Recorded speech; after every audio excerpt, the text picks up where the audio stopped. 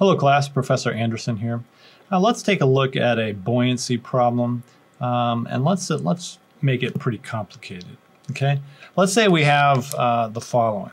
Let's say we are hanging a spring from the roof, and then on the bottom of that spring we hang a metallic cylinder. And then directly beneath the cylinder we have a big box full of water. All right, now we attach this such that the spring is at its equilibrium length when the cylinder is just at the surface of the water. And then we let it go. All right? What's it going to do? Well, gravity is of course going to pull that cylinder down. It's going to go into the water. Buoyancy and the spring force is going to push it back up. It's going to oscillate a little bit. And finally, it'll all settle down and it'll come to some sort of equilibrium. And what we need to figure out is, what is that equilibrium distance? How far down does it finally sit in the water? Okay, so this is the before picture. The after picture looks something like this. Here's our spring. And now the cylinder is submerged partway in the water. All right, and we want to figure that distance right there. Let's call that h. So, how do we do this? Well, when it comes to equilibrium, what can we say? We can say that all the forces are going to add up to 0.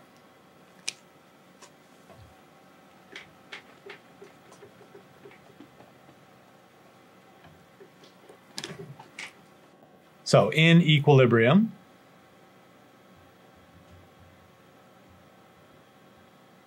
we have the sum of the forces in the y direction have to add up to 0. We're not worried about any x direction forces here. So what are those forces in the y direction? Well, let's think about the free body diagram for this thing. There's our cylinder. We have a bit of stretch from that spring. It's trying to pull it back up. And the amount of stretch is in fact just equal to k times h, right? That's how far the spring got stretched out. What else is acting on the cylinder? Gravity is of course acting down on the cylinder, trying to pull it towards the earth. And there's one more thing that's acting on the cylinder, and that is the buoyant force up from the water. Okay? So, what are the sum of the forces? It is KH plus B minus mg. All of that has to equal 0. Now, we're looking for H. But what we don't know in this equation is what's the buoyant force and what is the mass in terms of the parameters of the cylinder.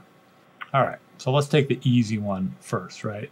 If they give us the radius of the cylinder,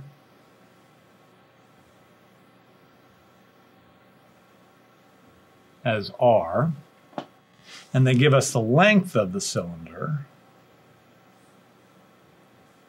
as L, then we can calculate the volume, and we know that the mass is just the density times the volume. So the density is whatever it's made of, steel. What is the volume of a cylinder? Well, if I think about the area of one end, it's the area of a circle, which is of course pi r squared, and then I just have to multiply by the length, so that the volume of a cylinder is pi r squared times L. All right, that gets us the mass of the cylinder, and let's see if we can now figure out what the buoyant force is. Okay, the buoyant force, B, is just equal to the weight of the displaced water.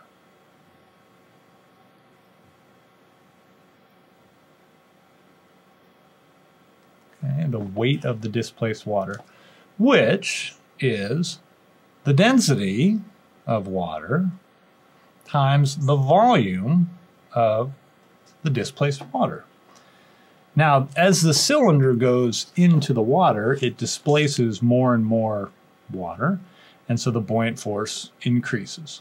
How do we calculate the volume of the displaced water?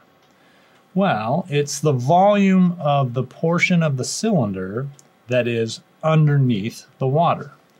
And that is the radius squared times pi times how much is underneath the water, which we already said was a distance h. All right, so now we've got the buoyant force. We have the mass of the water. We would be given the spring constant. It looks like we have everything we need to solve for the height h. Let's see if we can put all this stuff together and do it. Okay, so let's start with our equation. We had sum of the forces in the y direction was kh plus b minus mg. All that was equal to 0. And now we can substitute in what we wrote for the buoyant force B. We said that was density of the water times pi r squared h. We're going to subtract mg, which was rho of the cylinder, let's call it steel, times pi r squared times L. All of that equals 0. So we need to solve this equation for h. It's not too bad. We have h times the quantity k plus rho H2O pi r squared. I'm going to move this stuff over to the other side, so this equals rho steel pi r squared times L. And finally, you can solve this for h. We get rho steel pi r squared times L all over k plus rho H2O pi r squared. So let's look at this answer for a second and see if it makes sense. We've got the density of steel on the top. So if the density of the cylinder goes up, it says H goes up. That means it sinks further into the water. That makes sense.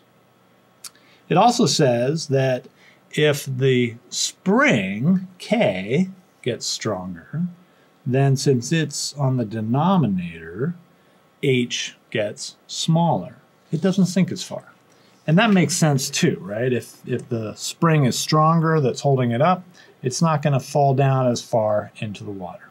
Okay, so I think we have basically the right solution here. And if you have all these numbers, you can plug them in and give them a shot.